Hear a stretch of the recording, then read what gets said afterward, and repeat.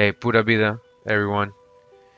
This video won't be too long. It's regarding the Guadeloupe Woman, in case you've never heard about it. When I first saw this, I thought it was very interesting, so I wanted to bring it to your awareness, in case you don't know. Um, I want to read out what it says in this meme I saw on Instagram or Pinterest, one of those two. And it says here, the Guadeloupe Woman is a well-authenticated discovery which has been in the British Museum for over half a century. In 1812, on the coast of the French Caribbean island of Guadeloupe, a fully human skeleton was found, complete in every respect except for the feet and head. It belonged to a woman about 5 foot 2 inches tall. What makes of great significance is the fact that this skeleton was found inside extremely hard, very old limestone, which was part of a formation more than a mile in length. Modern geological dating places this formation at 28 million years old, which is 25 million years before modern man is supposed to have first appeared on Earth. Since such a date for a regular person does not fit evolutionary theory, you will not find Guadeloupe Woman mentioned in the hominid textbooks. To do so would be to disprove evolutionary dating of rock formations. Alright, so as this meme is stating, if this was true, it would disprove the way they date, like how things happen, like the Grand Canyon, saying, oh, that formed over millions and millions of years. No, that would disprove that. And it would also disprove, the whole evolution thing of monkeys and things, because the dates wouldn't match, right? The whole Darwin theory, right? That we come out of monkeys, because remember, this is since 1812, so this is before Darwinism. Alright, so, knowing me, I took it upon myself to do some research on this. Alright, so what I did naturally was go to, Google and put Guadeloupe Woman. And, just this is what I got. These are the images that pops out. I saw this bone image here. But, most of the websites that I get, non-scholarly, like, it's just blogs and some conspiracy websites, alien websites, So let's go into some of them real quick. Well, first of all, I just want you to realize that. So you put this, you don't get no information really. Like, it's just gossip, like he say, she said. You got to really dig.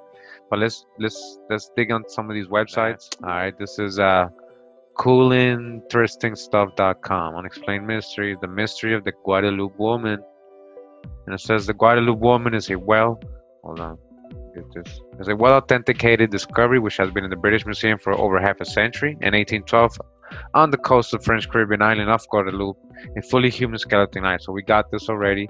This must be an old picture or drawing. What makes it of great significance is, again, that the fact that the skeleton was found inside extremely hard and very old limestone, which is part of the formation more than a mile in length. Now it says, when the 2-ton limestone block containing Guadeloupe Woman was first put on exhibit in the British Museum in 1812, it was displayed as a proof of the Genesis flood. So they're saying that at the time that this piece of limestone was taken from French Guadeloupe in the Caribbean in the 1800s and brought to the British Museum, it was presented, it was on display as proof of the Genesis flood. They were telling people this is an antediluvian look, an antediluvian skeleton. But that was 20 years before Lyell and nearly 50 years before Darwin. In 1881, the exhibit was quietly taken down to the basement and remains there to this day. So now we get into the conspiracy, right? Alright, so that's all it has. Again, I was like, it's a mystery, right? It's a mystery. It's all a mystery. Now it says the mystery of the Guadeloupe Woman. Alright, and it gives us the info. Same info again. The Guadeloupe Woman is well authenticated. Alright, we got anomalian.com. The Guadeloupe Woman, 20 million years old human skeleton. Very little is known about this archaeological find. Even the British archaeologists in whose homeland this artifact is still stored almost do not know anything about it. In 1810, the English fleet captured. Alright, so here's a story. We're gonna get another story of the, I guess, origin of how it got to the British Museum. It says in 1810, the English fleet captured the Caribbean island of Guadeloupe, owned by France, and among the many local trophies captured by the British and taken to England, there was a limestone slab with a skeleton of a woman without a head and hands embedded in it. Alright, so They're saying that this was already cut. The French had this, right? Because this was a French owned island. So in 1910, the English took it from them. It was perfectly normal skeleton of a modern type and was discovered in a layer of limestone 1.6 kilometers long on the northeastern coast of the island. All right, so here's again the image. All right.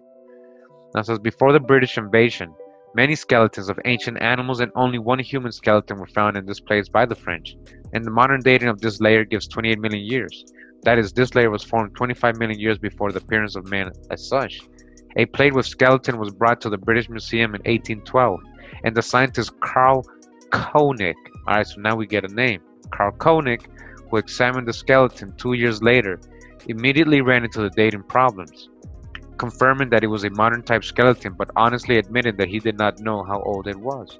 So according to this website, it was brought to this scientist Carl Koenig in the British Museum. He said it was, yes, it is a modern human, but he could never admit to knowing the exact age of it, right? In those years, the study of the remains of ancient people was just beginning. For example, the first bones of Neanderthal man were found only in 1857. Therefore, the ancient skeleton, even with obscure dating, caused a lot of interest and became a permanent part of the museum's collection of natural history.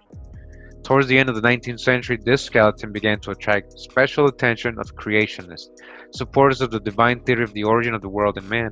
According to them, undoubtedly a very ancient and yet completely modern human skeleton pointed to the correctness of their beliefs and belonged to a woman who lived before the flood. We're talking about an antediluvian, an Atlantean, in the Caribbean. Possible, right? However, soon a strange skeleton was removed from the museum shelf to the basement, where it should still be under the number PAHR 4128 until 2006. Mention of this skeleton could even be found on the official website of the British Museum, but then it was removed. So this person in this website is saying that the skeleton, you could have found information on the website, but on 2006, even the information that was on the British Museum's website was removed. So no one so far as is known has not engaged in a thorough study of the skeleton and has not even made such an attempt.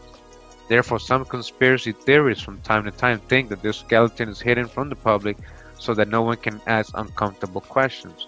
According to skeptics, this skeleton is a maximum from the 15th century AD, and it accidentally fell into the layer of limestone, possibly during an earthquake when it cracked occurred.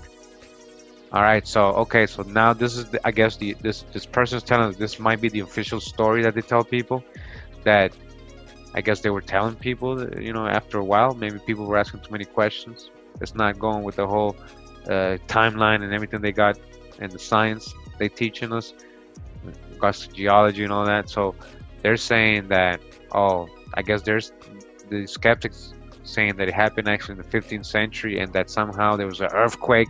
So they're saying, look, possibly, they don't know, possibly, is that a fact? Now we're going to the conjecture.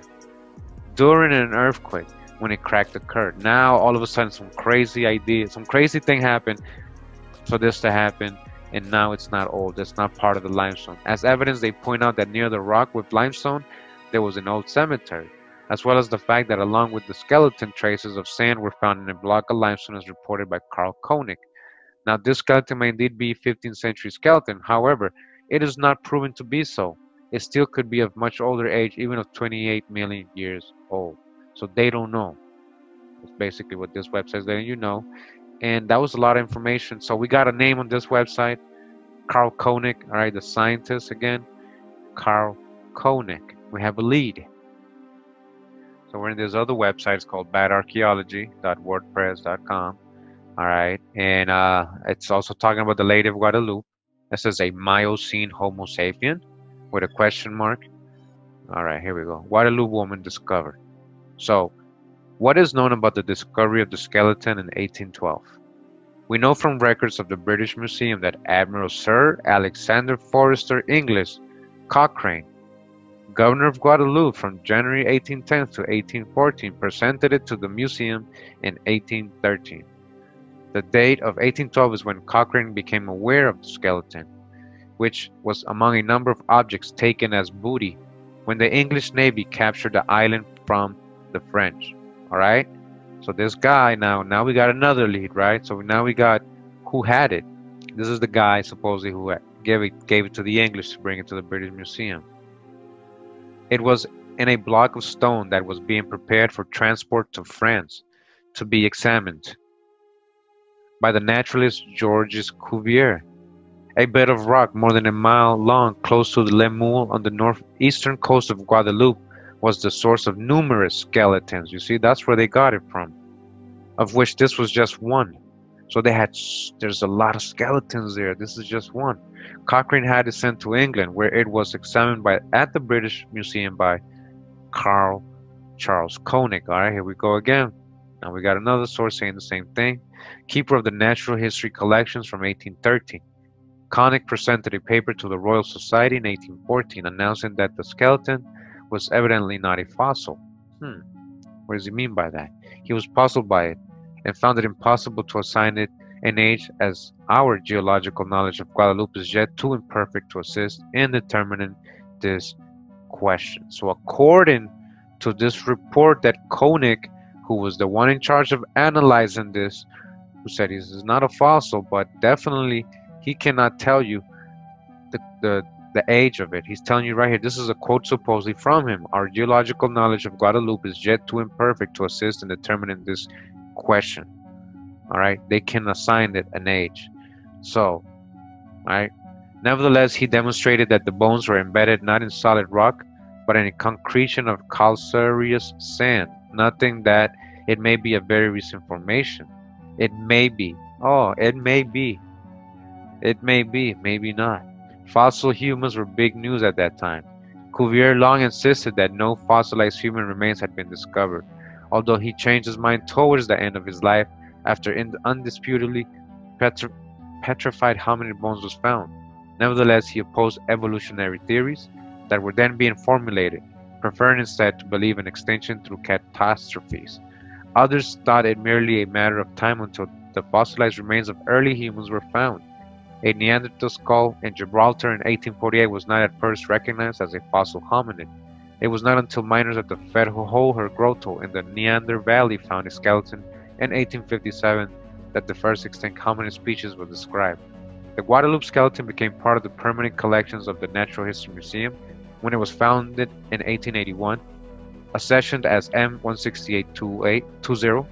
Many creationist websites fail to recognize that this is not the same institution as the British Museum. It remains on display from 1882 to 1967, when it was transferred to a store. In 2006, it was reaccessioned with the number PAHR 4128. Unfortunately, it does not currently appear on the museum's online database. There is nothing suspicious about this, they say. The museum holds a very large number of objects, and many of the more obscure items have not yet been added. Alright, so then it goes on, talking about Guadeloupe and the creationists, how they used it. So again, another website. Alright, so we got another source here. This is in Google Books. This is actually a scan of the magazine New Scientist. This is from March 29th, 1984. The article in this magazine is called The Case of Miocene Man by Michael Howgate and Alan Lewis Go Ape Over British Creationism, it says. Now it says here, in 1983, a Mr. W.R. Cooper published an article in the Australian creationist journal Ex Nihilo. He claimed that a totally human fossil had been found in supposed 25-million-year-old lower Miocene deposits on the West Indian island of Guadeloupe. The specimen, which was presented to the British Museum in 1812, was, according to Cooper, hidden from the gaze of the public after the advent of Charles Darwin's theory of evolution by natural selection. Such a deliberate concealment of evidence, says Cooper, is hardly in accord with the scientific integrity and objectivity of which evolutionists have hitherto boasted. In fact, it speaks of nothing but downright dishonesty. This conspiracy of silence, claimed Cooper, was because the skeleton was positive proof of the biblical deluge, as it supposedly showed damage consistent with the catastrophic inundation, and as the true human fossil from the Miocene, it demolished the concept of the geological timescale and consequently all theories of human evolution. Alright, that's what he's saying. This Cooper guy is saying, hey man, that debunked all your theories. This bone from the Miocene. All right, and you can see this picture right here. It looks like a lot better picture than the ones we were seeing earlier. It can actually looks like it's embedded into the rock. Alright, it says Cooper paid several visits to the Natural History Museum in London during the course of his researches. In stark contrast to his claim of a cover-up, the museum, in the presence of Dr. Chris Stinger and Robert Krusinski, was more than willing to show him the forbidden specimen despite its inaccessibility. The specimen had been consigned to the top of a cabinet in the basement after being on public display for many years between 1882 and 1967. Cooper's article in Ex Nihilo and his subsequent pamphlet for the British-based creation science movement, formerly the Evolution Protest Movement, flooded the hominid section of the Natural History Museum with inquiries about this important fossil, which the museum had kept hidden for so long. Exasperated by the constant interruptions, Stringer was forced to produce a cyclo-styled reply to this deluge of similar questions from concerned creationists and members of the public, and eventually to produce a refutation of Cooper in the pages of Ex Nihilo. After his visits, discussions, and correspondence with Stringer, Cooper still insisted on holding a public lecture under the auspices of the CSM. At this stage, Cooper's activities came to the attention of Britain's foremost and only anti-creationist organization, APE, the Association of the Protection of Evolution, current membership, which decided to attend Cooper's meeting in full strength. Cooper's lecture had the faithful in raptures, which his evidence for witness of the flood, whose body suffered extensive violence due to impact by a fluid mass, and his reiterated claim about an establishment cover-up. At question time, however, it was put to him that there were originally several more skeletons, and all had been found interred with the same orientation, indicating the probability of deliberate burial. So they're telling him, no, man, it's a burial, it's a cemetery. All right, so this is the article, all right, in the New Scientist regarding that. And this Cooper guy, hey, he's so sure. This is like, hey, man, this is proof of an antediluvian. You can see the fractures and everything in his body, the way the bone looks like it went through some trauma, like that body, right? So it looks like a flood according to him, all right? But yeah, let's try to dig some more. All right, we got another record here. I just wanted to go over. It says the synopsis of the contents of the British Museum, 53rd edition. This is from 1848. I guess it's listing with the contents that it has and some of the reports on it. And just a Google book scan. And over here, let me just zoom in. Get it right here. It says, at the west end of the room is the fossil human skeleton embedded in limestone. Right, embedded in limestone, brought from Guadeloupe by Admiral the Honorable Sir Alexander Cochrane, and presented to the British Museum by the Lords Commissioners of the Admiralty. All right, so that's all that is in this book. This was a list because they're talking about their exhibits. All right, so it says the most striking specimen is called the Elephanus Canisa, which is based in the middle of the room.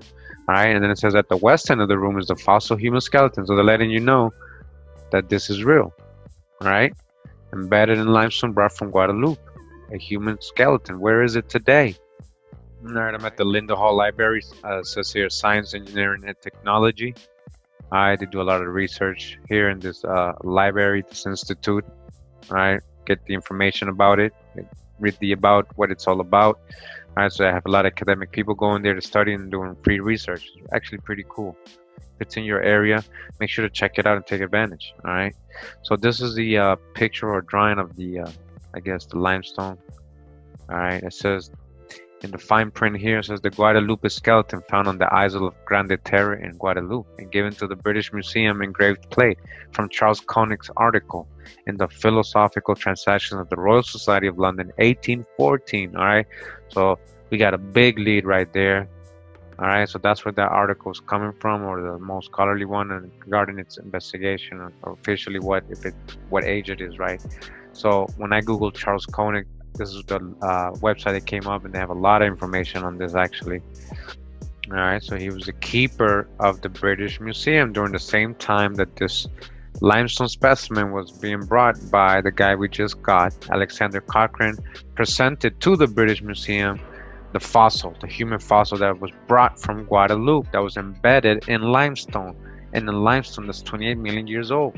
All right, so So I found this other book during my research, and it says it's called "The History of the Collections Contained in the Natural History Departments of the British Museum, Volume 1." All right, this is from 1904, and it says on page 197 of this book, under the title where it says "The Department of Geology General Sketch," says the collection of fossils was originally assigned to the Comprehensive Department of Natural History, which remained undivided until 1837, when Mr. Charles Koenig, who had been keeper since 1813, was relieved of the care of zoology and botany and became keeper of the newly formed Department of Geology and Mineralogy. Right, so Charles Koenig was there, confirmed in 1813, when the specimen should have arrived. All right, we're on page 201 in this book of the historical collections that were in the British Museum. This is in 1813, noted here. A human skeleton in coral limestone from Guadeloupe, West Indies, captured on the taking of the island from the French by Sir Alexander Cochrane, RN, was presented by the Lords of the Admiralty. The specimen was described by Mr. Charles Koenig in the Philosophical Transactions of the Royal Society of London, actually, in volume 104 in the year 1814, page 107. All right, now you know how long it took me to find this. So they have like numerous. So again, this was volume 104 that they got this report on. So imagine there's like 200 volumes of this. It was so hard to find, but I did find it.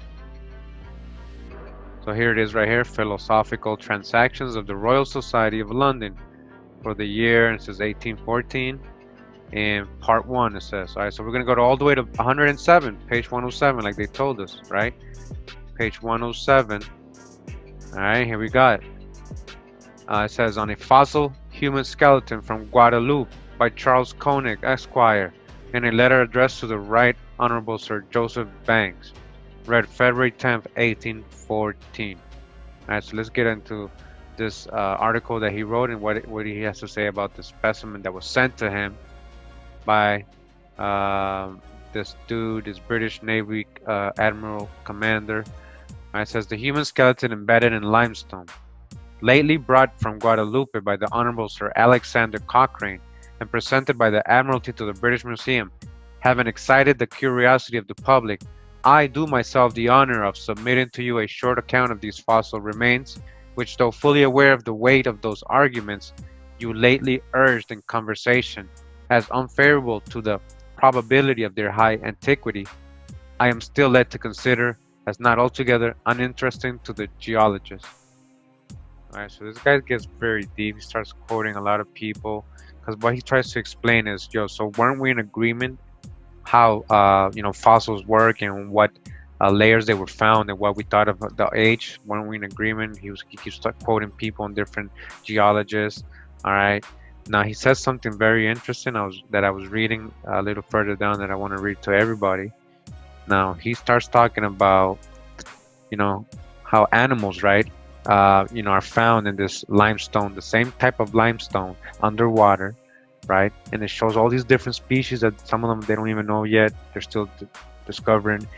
But listen to how he explains it. He's a scientist. So it says from the multiplied observations which this naturalist has communicated in his numerous memoirs, we may gather that the viviparous quadrupeds appear at a much later period in the fossil state than the oviparous, the latter being probably coupled with the fishes, whilst the former are found only in the newest formations, in which, according to Brongniart and Cuvier's interesting discovery, marine beds are observed to alternate with those of fresh water, in which, in the neighborhood of Paris, overlaid the coarse shell limestone which constitutes the last strata formed, all right, as it would appear by a long and quiet stay of the sea on our continent. Now it says here, all the circumstances under which the known depositions of bones occur, both in alluvial beds and in the caverns and fissures of Flet's limestone, tend to prove that the animals to which they belonged met their fate in the very places where they now lie buried. All right, they're letting you know that these bones, these animal bones, if they're found in this limestone, then it proves that they died there in that very same place where that limestone was. All right, during around that age at least. Hence, it may be considered as an axiom that man and other animals whose bones are not found intermixed with them did not coexist in time and place. So he's saying, so science, uh, uh, um, says, since we don't find humans and other animals in this period or this depth of limestone, right? Then obviously man wasn't around during that time yet. All right, so that's how they base things off, right? Remember, is that right? The same mode of reasoning would further justify us in the conclusion that if those catastrophes which overwhelmed a great proportion of the brute creation were general, as genetic observations in various parts of the world rendered probable, the creation of man must have been posterior to that of those genera and species of mammalia, which perished by a general cataclysm and whose bones are so thickly disseminated in the more recent formations of rocks. On page 111 it says, the human skeletons from Guadeloupe are called Galibi by the natives of that island, a name said to have been that of an ancient tribe of Caribs of Guyana. Alright, we're talking about so-called black people here. We're talking about aboriginals, we're talking about negros, morenos, indígenas, indigenous people, original people from South America, Guyana. Alright, these Caribs, a lot of these, we already know, we got so much references of these people going up to the Caribbean. Alright, but which according to your plausible conjecture originated in the substitution of the letter L instead of R in the word Caribe. Alright, so they're saying that they're really saying Caribe. The Galibi is really Caribe.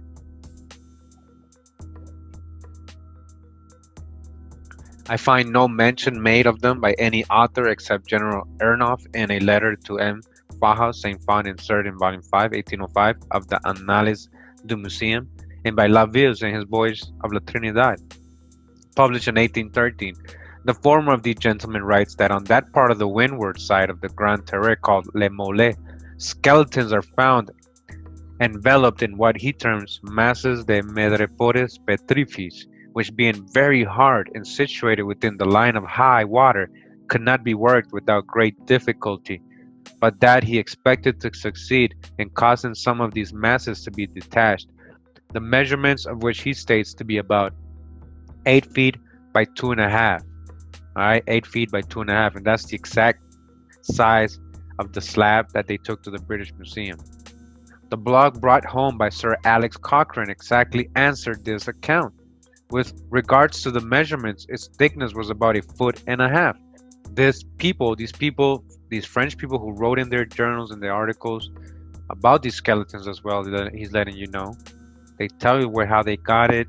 It was during this very difficult place where there was a lot of skeletons, right? And this very hard rock, right? This is written right here, which is being very hard, situated in the line of high water. It could not be worked without great difficulty.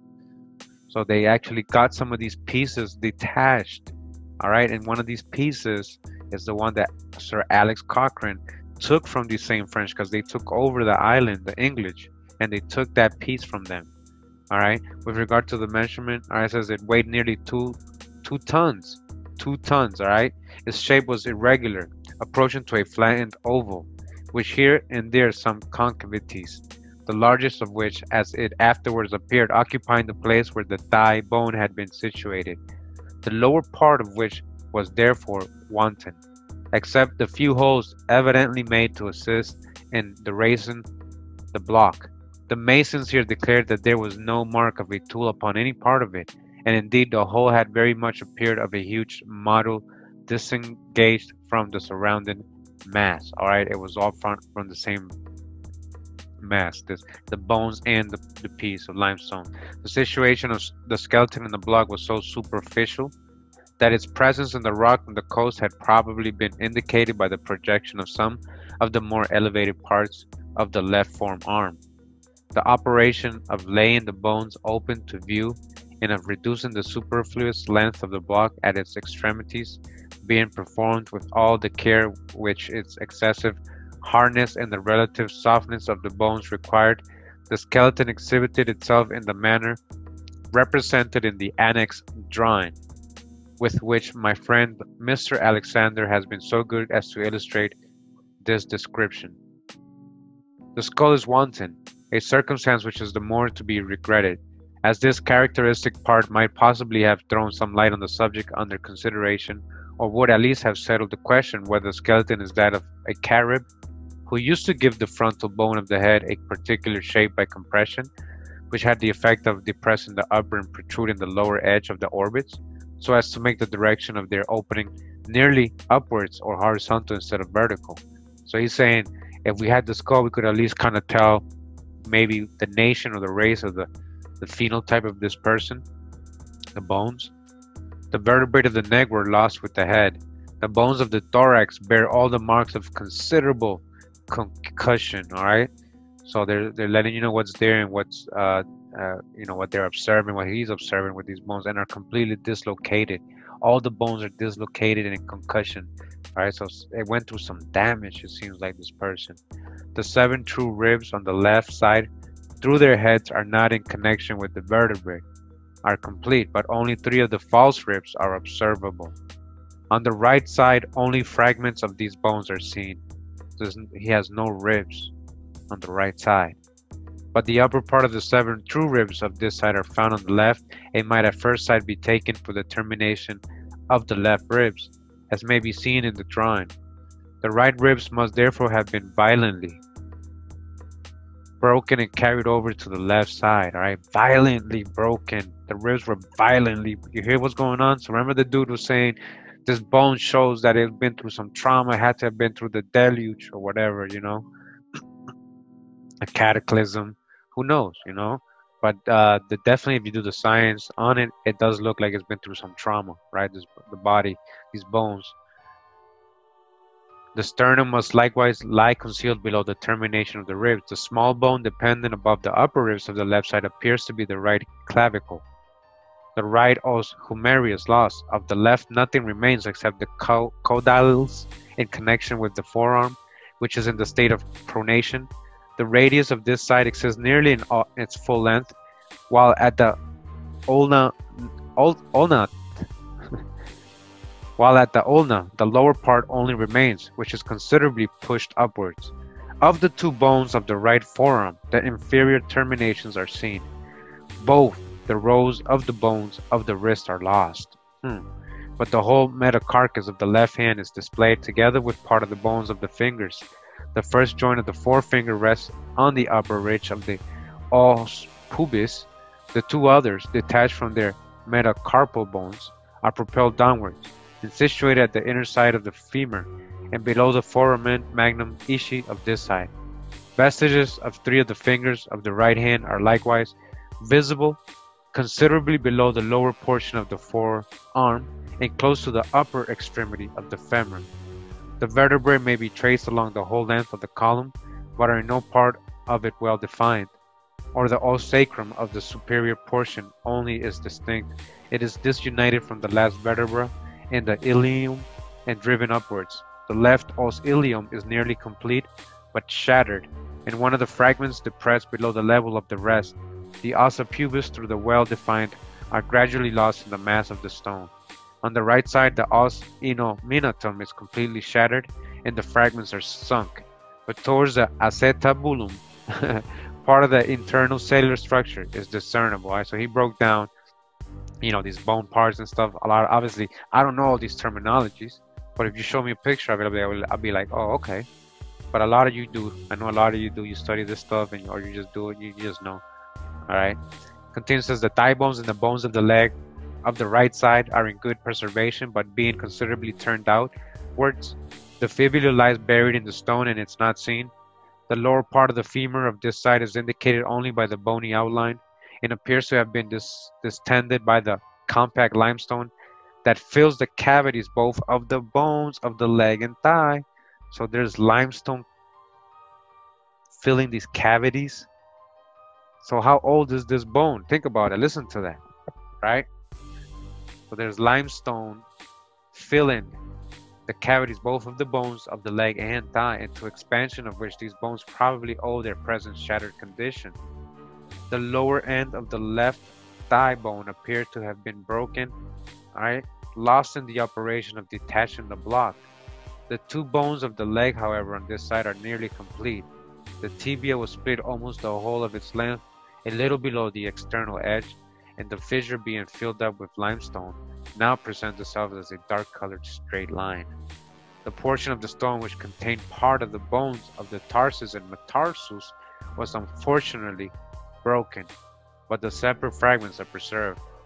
The whole of the bones, when first laid bare, had a moldering appearance, and the hard surrounding stone could not be detached without frequently injuring their surface, but after an exposure for some days to the air, they acquired a considerable degree of hardness. Sir H. Davy, who subjected a small portion of them to chemical analysis, found that they contained part of their animal matter and all their phosphate of lime. The calcareous rock in which these bones are embedded is an aggregate composed principally of sulfidic particles and the detritus of compact limestone. It readily dissolves in diluted nitric acid without leaving any evident residue. It says that the hardness of this limestone, as calculated by the degrees of impression made upon it by the mason's saw and chisel, surpasses that of statuary marbles. Harder, right? It's very, very hard. From this description of the rock, it will be sufficiently clear that it is by no means of a stalactical nature and cannot therefore be compared either with travertino or any other chemical calcareous deposition of this kind. Now down here in the same book it says, respecting the age of these fossil remains, if not much positive information can be derived from the preceding details, they will prove at least that the enveloping rock is not of a stalastic nature and that the bones, after they were deposited, underwent a degree of violence which dislocated and fractured them, without removing the fragments to a distance from each other. It may therefore be safely concluded that the surrounding mass must have been in a soft or semi-fluid state, which, whilst it opposed to effectual resistance to a shock from without, readily filled up the chasms produced by it. From the composition of the stone, a late period may perhaps be assigned to its formation, yet there is nothing in the above description that necessarily implies a very recent origin. All right?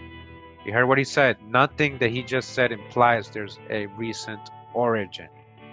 For although there are many instances of gravel and sand being quickly formed into hard masses, and even art has availed itself on this circumstance to produce from the granitic detritus a complete generated granite, in which cementations of loose siliceous grains, oxide of iron is well known to be a powerful agent, yet we know of no limestone being formed as it were under the eyes of men, for stalactically concreted limestone, as I have already observed, should not be confounded with this. All right, I know this is a lot of science jargon, but I think all my scientists out there, he's straight up letting you know. All right, they found like gravel and sand, so that's what they're gonna let you know in these other conspiracy websites. That's what proves that it must be recent too, because they found some other gravel. He's letting you know that doesn't prove anything. All right.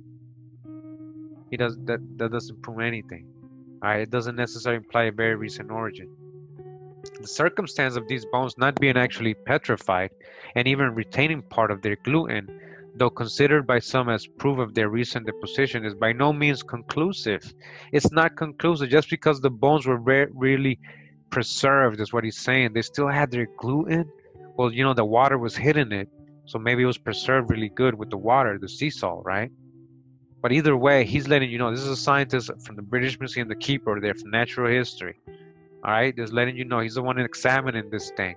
This is the only report we got of this, bones that were found. All right, we already know what's up. We know America's a true old world. All right, he's letting you know the circumstance of these bones not being actually petrified, just because they're not petrified, and even retaining part of their gluten. And even though they have part of their gluten, though considered by some as proof of their recent deposition, meaning some say that this proves that it just fell into this layer. It's a recent, like they're saying 15th century or something, like pre-Columbus. Or like they're saying Columbus time, right? They're saying Columbus time. It's by no means conclusive. It's not conclusive. That's not conclusive. That's not a strong argument. For there does not seem to be any reason why lapidification of organic bodies should ever take place under circumstances unfavorable to that remarkable process. Accordingly, the bones in the Fletch limestone caverns and in the Bresch of Gibraltar, Dalmatia, etc., appear not to have made the least progress towards a petrified state. All right, those ain't petrified over there in France. What are you talking about? In the same limestone? What are you talking about? See what he's saying? See, I know this is not easy to understand, but he's letting you know earlier that there's the same animal bones are found in the same layers of limestone in France, but nobody's saying anything about that not might being that old. All right, but these bones ain't being petrified either. So what are they saying? All right, so I have to apologize, he says here. Now he ends this report. He says, I have to apologize to you, my dear sir, for this very long letter on a subject which may possibly turn out to be interesting only so far. As the human bones from Guadeloupe are unquestionably the only bones we are acquainted with that have ever been found embedded in a hard stony mass. All right, you hear that? These are the only bones or fossils of its kind. These are the only bones or archaeological finds of its kind at least at this time. I don't know if they found other ones like that after 1814, but he's letting you know that they've never found anything like this, embedded in a hard stony mass that does not appear to belong to common stalactical calcareous depositions. This circumstance admits of being easily ascertained by a close inspection of the locality, and I am perfectly of your opinion that a comparison of the nature of the different varieties of shell sand with which the neighborhood of the Caribbean islands abounds would alone be sufficient to remove many doubts relative to the origin of the bed in question. The sand from thence which I had an opportunity of seeing was unlike that of which a stone is composed. I have the honor to remain with every sentiment of respect, my dear sir. All right, your most obedient and obliged servant, Charles Koenig. All right, so nowhere, I mean, if you want to keep reading this, he breaks down, he debunks any other like skeptics, people saying, no, well, it has this and it has this. Well, it could be from this age. He does, and he tells you straight up, he can't put an age on this. All right, you can't put an age on this. He doesn't know. They don't know. They don't know the age. He didn't give an age, right? He didn't never in this report said how old it was. Again, he letting us know there's nothing to imply a very recent origin of these bones, of this stratus. Again, just because these are not petrified bones and some of their gluing was still preserved, it doesn't mean anything. It by no means conclusive of a recent origin. All right, this is all he said. He said you can't prove that it is or is not old. So after reading this, right, we know. All right, now we're going back to recent times, right? We're in the Charleston Museum.org website. That says Storeroom Stories, Dr. Felix Herminer and the Fossil of Guadeloupe, right? Let me just zoom in onto this. All right, it says when a museum is as old as the Charleston Museum, there's ample opportunity for commemorative events. All right, now it's talking about the fossils of Guadeloupe, speaks to the broad connections of Charlestown, as well as to the long history of the museum. A second Guadeloupe specimen, a skeleton minus the skull, was found on board a French ship captured by the British in 1810. This find was deposited in the British Museum in 1813. The specimen attracted a great deal of attention and were originally believed to be of great antiquity. So what happened if they were believed to be of great antiquity? And therefore a scientific puzzle. It was a puzzle. They didn't know. Zoology keeper Charles Koenig studied the British Museum specimen in 1814, and Dr. James Moultrie published on the Charleston Museum skeleton in 1837. Naturalist George Cuvier studies the specimens in 1830 and determines that they were human bones from relatively recent times in concentrations of hardened sand. Interest in the specimens waned, and they and the site fell into oblivion. Oh, really? It got forgotten, swept on the ground. So this dude from 1830s came and said, no, nope, it's from recent time. After Charles Koenig already had told us, right? We went to the source. All right, us or everybody here, we went to the source. We already saw what he said. You can't prove. You don't know if it's old, if it's recent, right? You can't prove it. It's unconclusive. It was determined originally to believe to be of great antiquity. All right, you see what they're doing, right? All right, because again, the limestone, because Charles Koenig was like, if we determined, the limestone, then we can see, how old, it is, and the limestone. All right, modern geological dating places this formation, this limestone in Guadeloupe, at 28 million years old. All right, 28 million years old. So what's really going on? All right, what is really going on? All right, Charles Koenig told us straight up that they cannot determine if it's recent. That's not conclusive. You're assuming, and honestly, they are lying to us. All right, and I thought doing this video would be interesting. And if you want to do further research, I think that they should bring this out and do a real test and a modern test in front of all of us. All right? Why do they have to hide? You know, talking about oldest bones in the world. At least if this is to be true, right? That these are the oldest bones in the world. So if we give them the benefit of the doubt, right? So, I mean, it doesn't have to be as old as 28 million years old, right? But it could have, what? This could have happened, what? 20,000 years old, 30,000 years old, or, you know, what? 500,000 years old? That's not even a million. Even 1 million years old, right? Instead of 28 million years old, right? But the fact is that Charles Koenig told us that the limestone is all the way up in the bone and stuff. This is old, it's embedded. This bone is embedded in this limestone. All right, that's 28 million years old. And they're hiding this. And we didn't know about this. And you saw when I Googled it, nothing comes up. It's all conspiracy websites, all right? Just so you can get a perspective, because this is up to recently too. This is 2017, all right? They're taking the credit, all right? But we already know we have people here even before this, all right? But all right, you know how they try to steal all the limelight. By the way, when you Google oldest modern human remains, all right, this is what you get. And this is again in 2017. It says the oldest known evidence for anatomically modern humans as of 2017 are fossils found at Jebel Irtour, Morocco, dated about 300,000 years old. Anatomically modern human remains of 8 individuals dated 300,000 years old, making them the oldest known remains categorized as modern. Now, I was planning to do a video on these individuals or these bones they found here, because they're saying anatomically modern humans, but when I went and digging on them, you know, they're actually a type of ape still. They're not the Homo sapien or the Homo sapien sapien. They're like Homo sapien or even before Homo sapien. All right, they still have the front elbow ridge, brow ridge that sticks out just like the apes. You got to read into it. I'm planning to do a video on it. All right, but I just wanted to show you 300,000. This limestone is 28 million years old. You know, this limestone is 28 million years old. Again, this was in the Philosophical Transactions of the Royal Society of London, a letter by Charles Koenig, the keeper there of natural history, in 1814. And you know that it's not conclusive to say this is recent. There's no proof of that. That's just conjecture. He's the scientist. He wrote it down in the scientific review, this scholarly journal. They have so many volumes of this. Again, this is volume 104 in 1814. All right, they're letting you know this is not taught in your schools. They won't even want you to think about this. Did you even know this existed? I didn't. All right, so I wanted to dig into it, and here it is. That is the info that you can run with. All right, so based on all the information that we've gone over regarding America, we already know what is most likely the truth about this, right? And we know the America is the true old world.